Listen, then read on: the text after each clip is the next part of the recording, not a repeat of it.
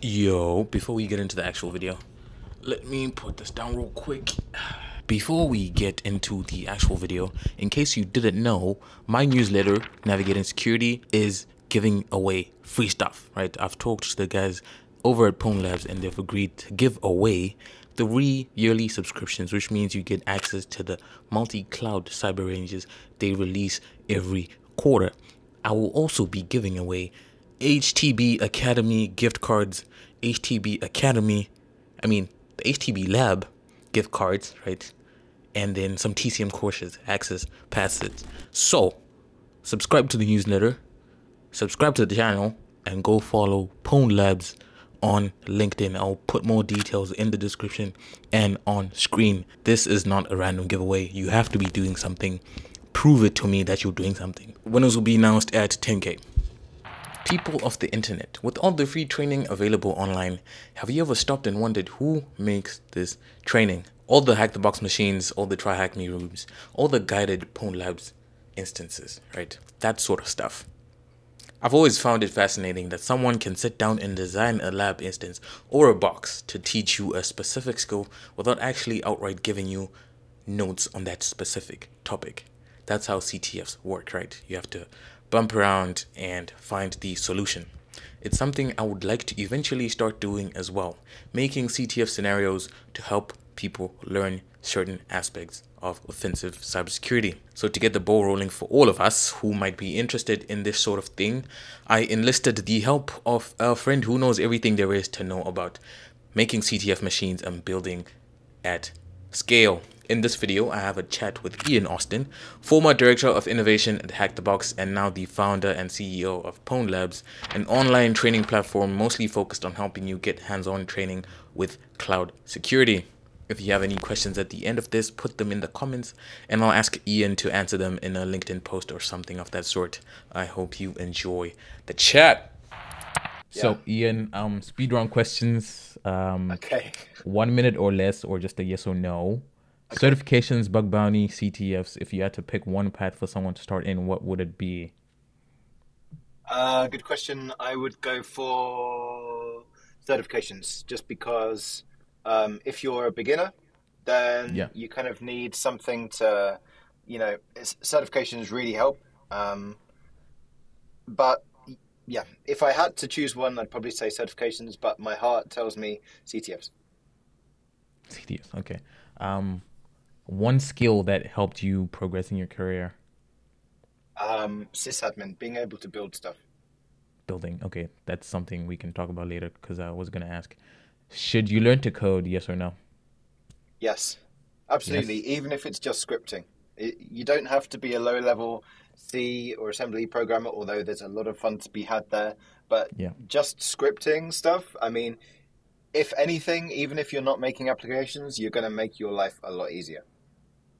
Okay, that's cool. College, yay or nay? Um, College being university, right? Yes. Yes. Yeah, no.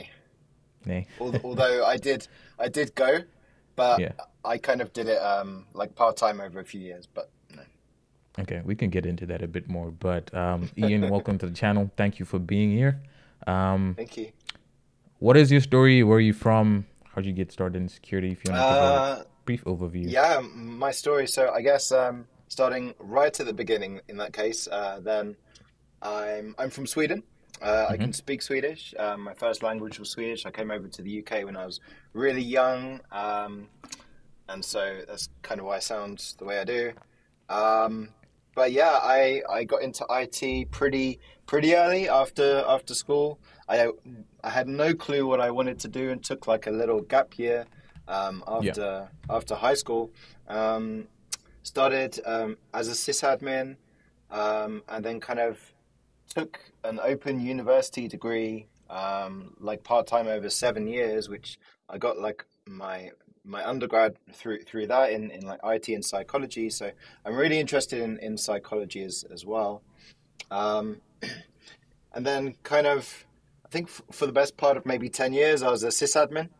Yeah. Loved that, and then just moved into security really, through like becoming a security administrator, looking after the security tools, and then gradually improving my knowledge in security as well, and um, becoming a penetration tester and security engineer. So I was kind of um, when I was still a practitioner, Hmm. then I was purple team, which I guess has influenced how Pwn Labs is kind of purple Yeah, and stuff now. So yeah, that's that's that's kind pretty of cool. that's kind of me in a nutshell, I guess. So it was like sysadmin and then administrator, penetration tester. Exactly, mate. Yeah. Okay, how'd you find that sort of work? Just being like in the Uh, technical bits. I miss it, honestly. I love being a content creator and someone who kind of helps others to learn, but I loved being a practitioner as a sysadmin, as a penetration tester, as a defender.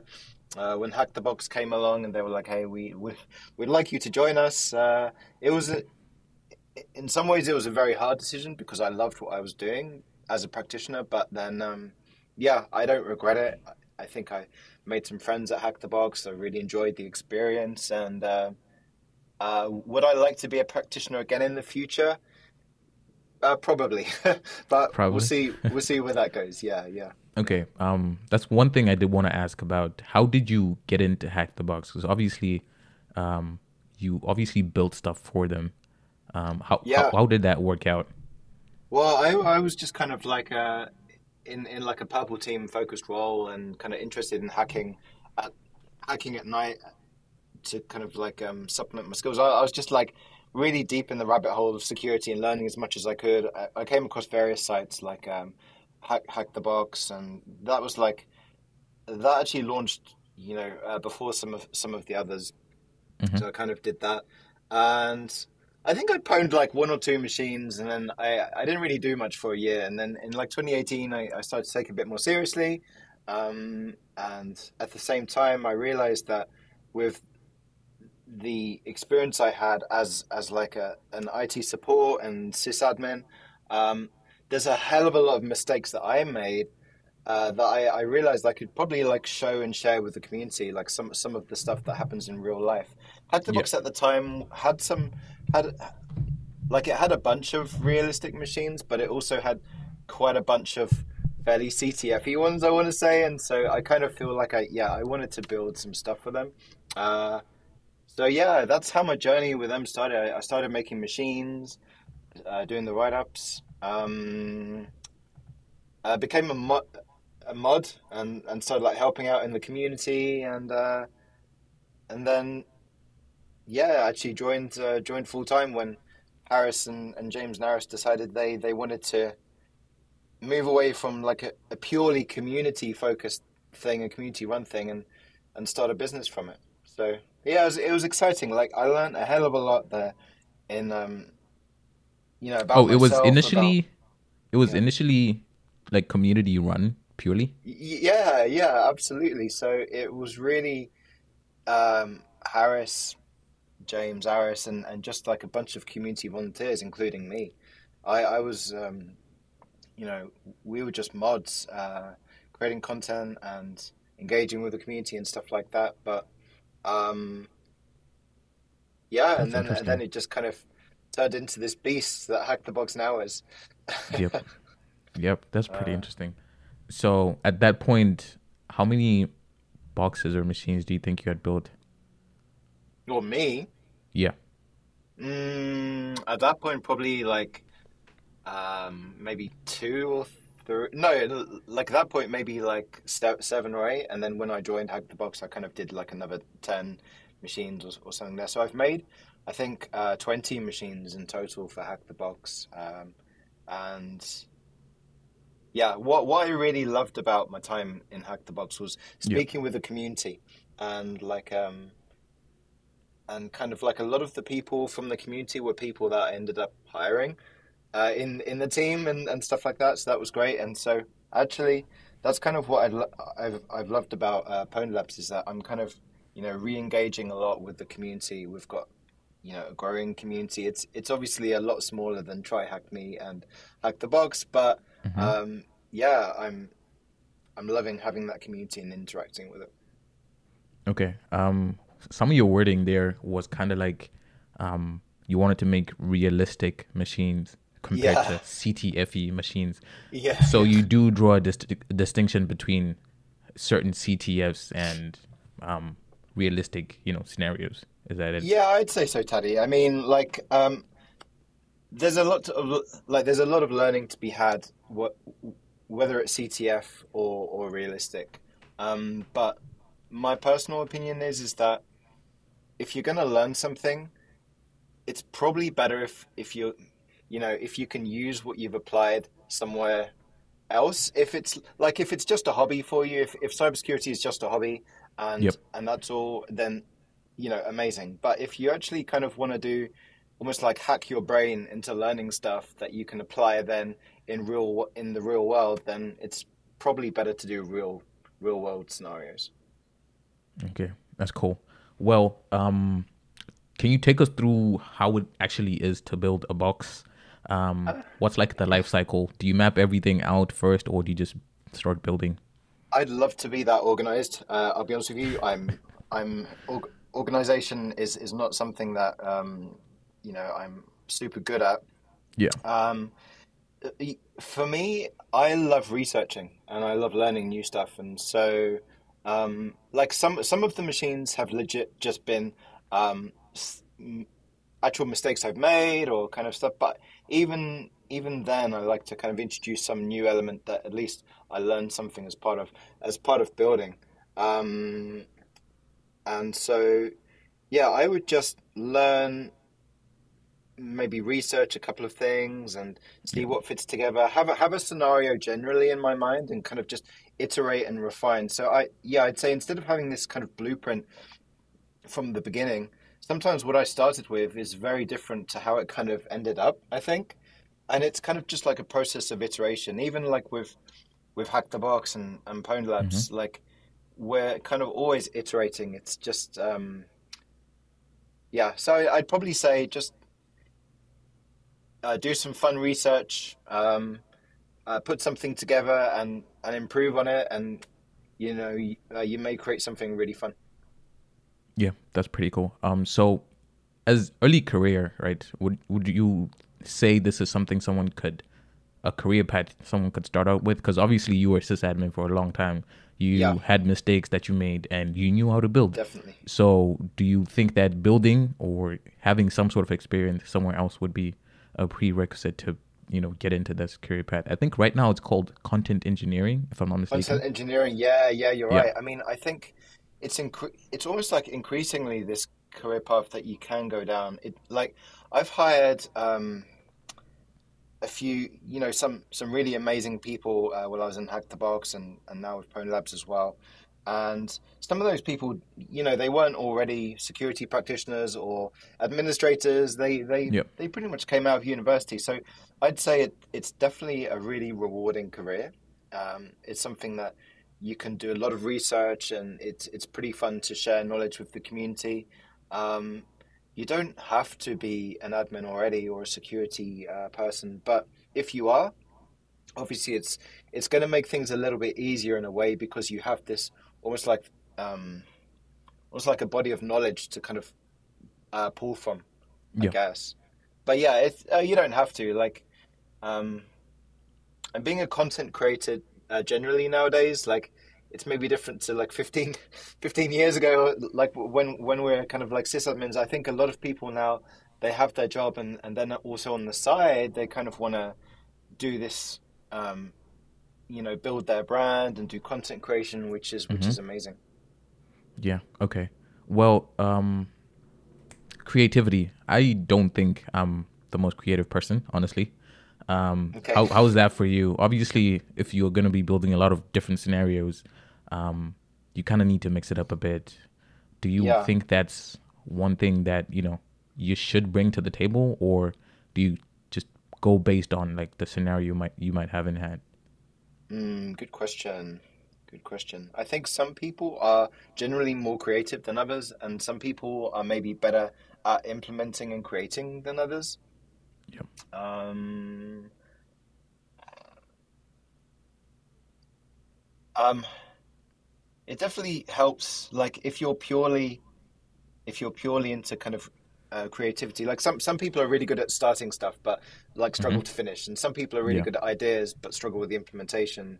Um, it definitely helps if you can put together the technical aspects and the research along with creativity. This is where I think maybe experience does make a difference because you can kind of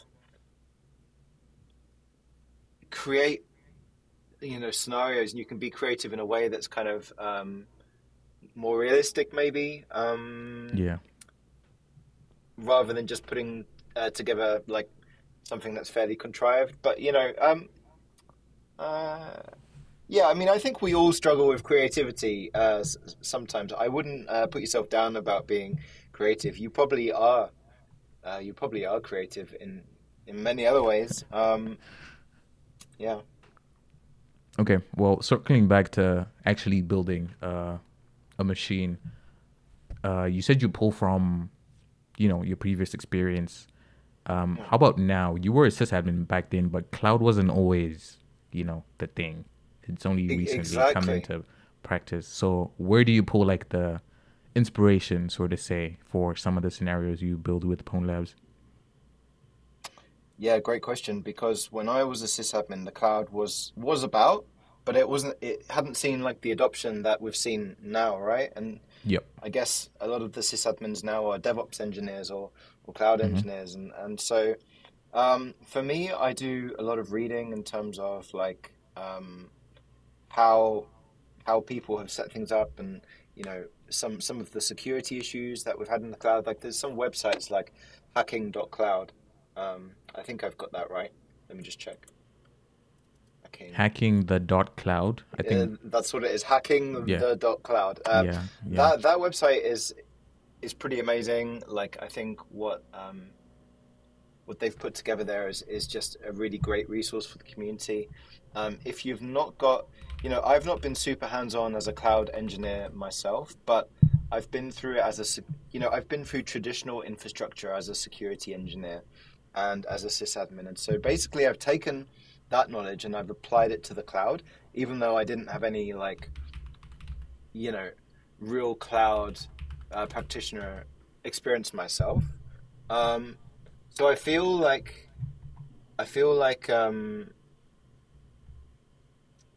yeah, a lot of the I've set up a lot of infrastructure now just Yeah. by what I've done with Pwned Labs and like with some products in Hack the Box and stuff like that. In terms of actual like production systems in the cloud, I haven't done that, and so this comes back to the point: do you need to be able to do that to showcase security scenarios? And I don't think so. I mean, will it help you? Without a doubt. Yeah. But I feel like I can kind of do enough research and read blogs and kind of put together scenarios in a realistic way. Okay. In terms of choice of frameworks, coding, scripting languages, what would those be for you? For me, Python, PowerShell, just kind of very, sysadmin scripting languages, basically. I'd love to say that I was like into C or assembly, and you know, as a challenge, as a project, there's a lot of fun to be had there. But for me, I feel kind of I'd like to say I'm probably a little bit lazy, and so anything that I can use to automate my my way out of having to do stuff, I'll do that. Okay, yeah, that was actually going to be one of my other questions, which would be Right. automation versus actually just writing out your code.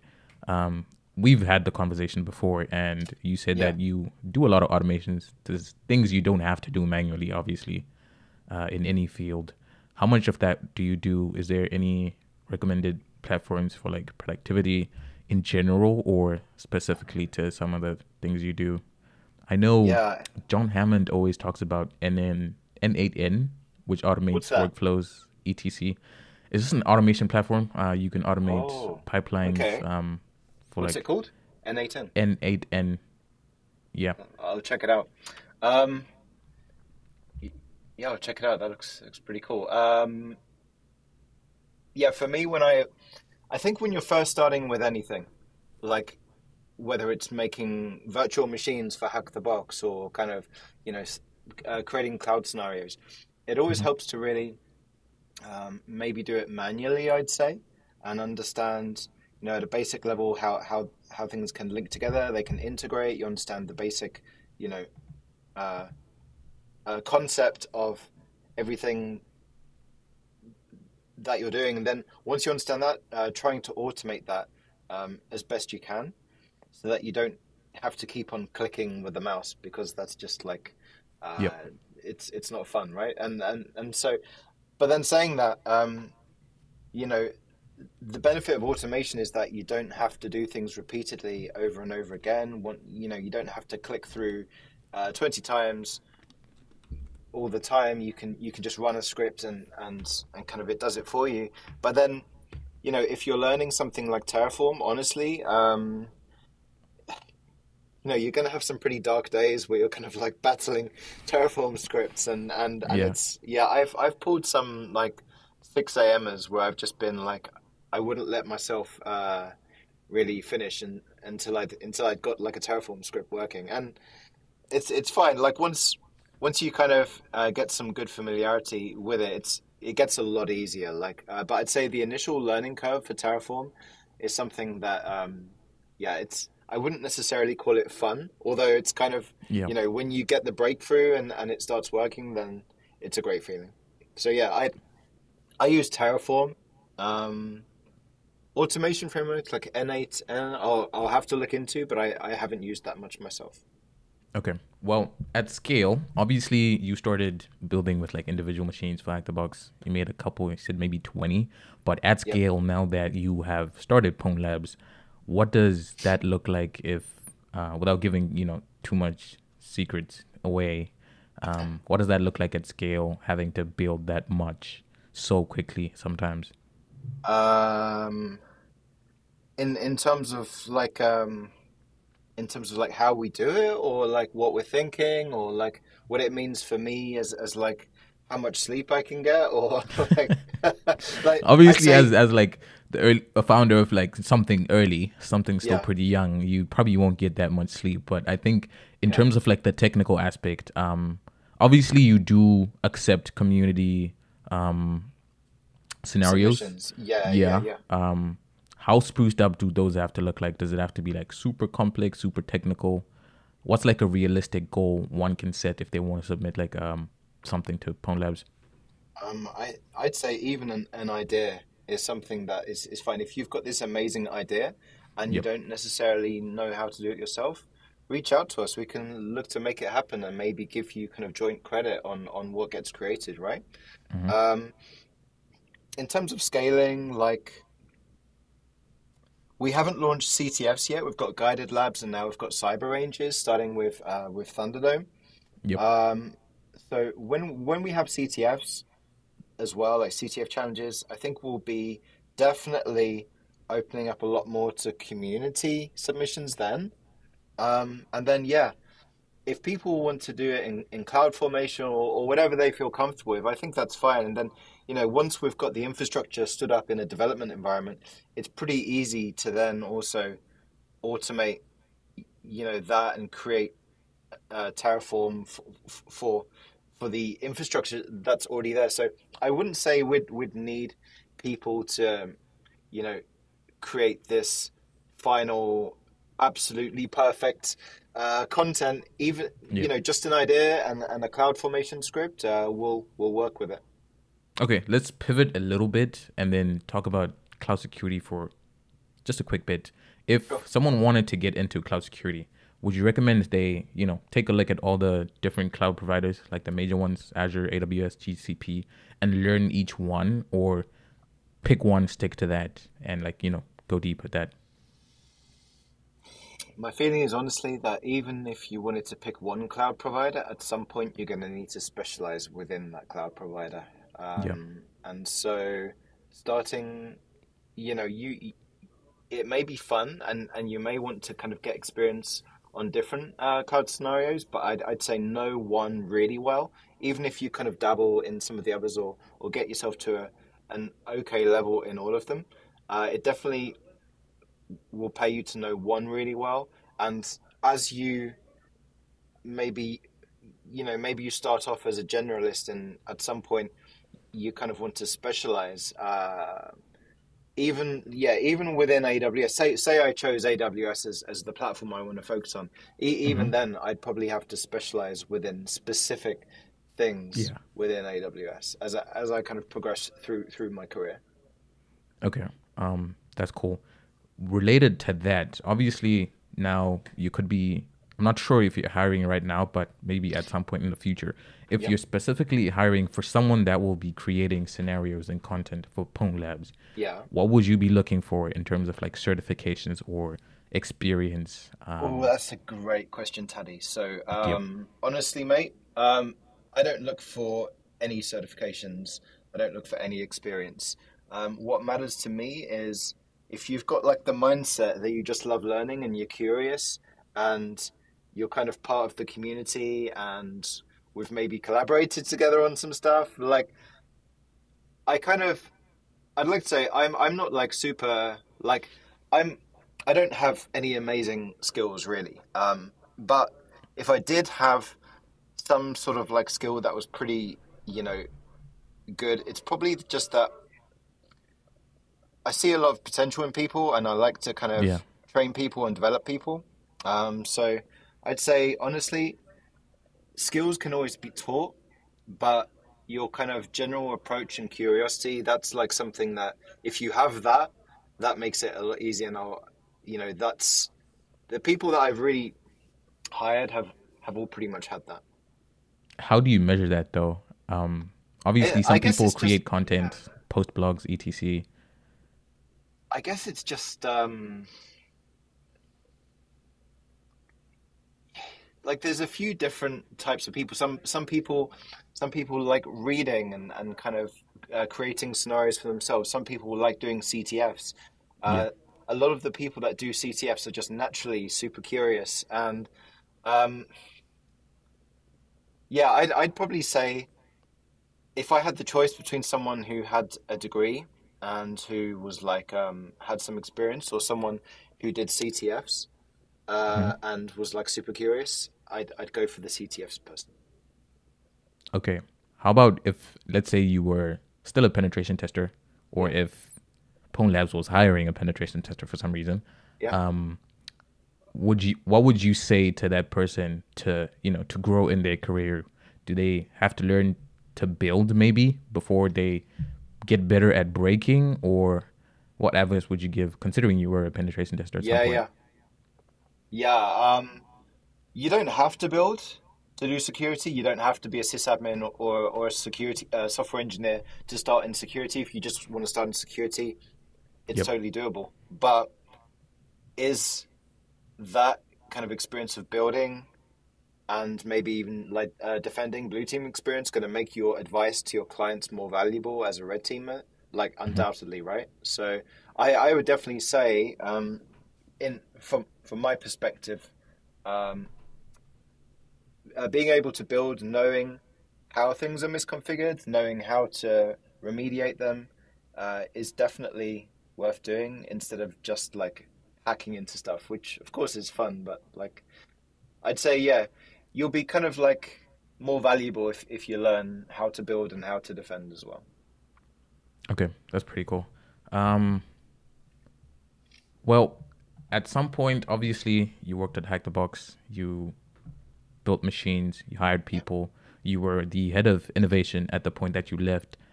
yeah, Would you mind discussing what ended up, inspiring you to branch out and do your own thing with yeah, Pwn yeah. Labs? No, happy to speak about that. So, essentially, I had a few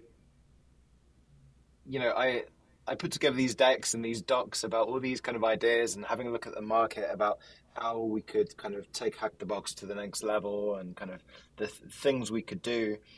And I kind of realized that, although Hack the Box is doing an amazing job, and you saw recently with the kind of Alchemy Pro Lab Yeah, they've yeah, just yeah. landed, which is like an ICS lab. Yep, yep. So they're still creating amazing things.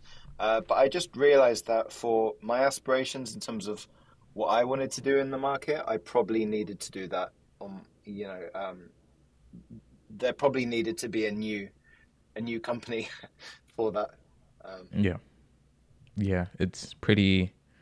That usually happens a lot when you have a bunch of talent and then a lot of ideas don't really mix. But um, yeah, and sometimes like the ideas that you have might not make sense for an existing company, right? And that's yep. okay too. Yeah, that's definitely okay. Yeah. Definitely. Um, I have a few questions left. What does the future look like for Pong Labs? What do you guys have in mind? Obviously, you just launched Thunderdome, the Yeah. cyber range for multi-cloud, AWS, GCP, Azure, all that cool stuff. Yeah. Um, you plan on launching more of those over the next few quarters. What Yeah. else does Pong Labs have in store? Definitely. So we've got quite a lot that I can kind of share. We've got some free courses that are will be released um,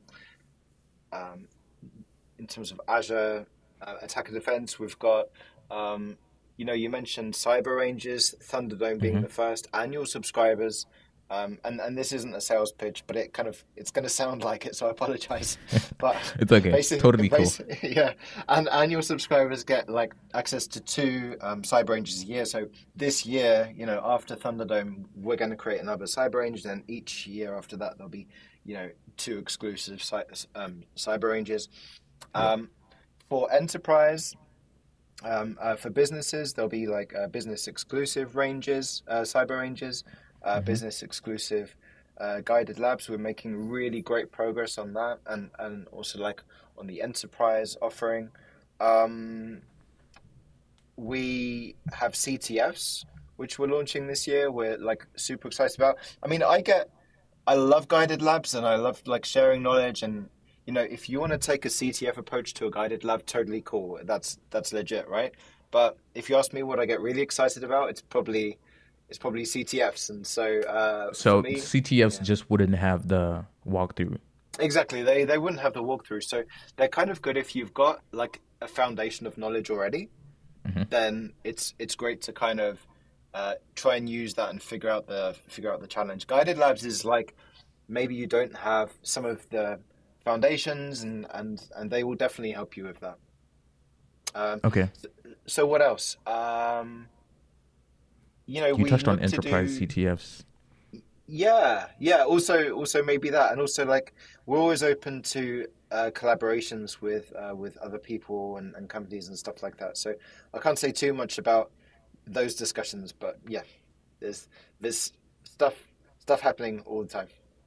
Okay, that's pretty cool. Well, Ian, last question. Outside of security, um, what else would you be interested in? I usually, go to the gym. I'm getting into shooting, spend a lot of time at church. What do you do? Nice man. Yeah. Yeah, I need to go back to the gym. I did go for a bit, and I kind of stopped for a while. Um, and yeah, interesting hobbies there, man. I think for me, um, I've actually recently taken up baking. Baking? Yeah. That's So interesting. I actually like I've made some like chocolate cookies or want to make some pecan pie or apple pie, bread, sourdough, pizza. Any sort of baking, sweet or savory. I'm kind of getting into that at the moment. So this is why I need to go to the gym because obviously Oh yeah, yeah, yeah. With the calories in, some need to yeah go yeah out, yeah. right? That's pretty fun. But yeah, I recently started getting into shooting. Mostly for defensive purposes Yeah is why I started. yeah But then I've realized it's a whole sport on its own and it's pretty cool. It's just very definitely. expensive.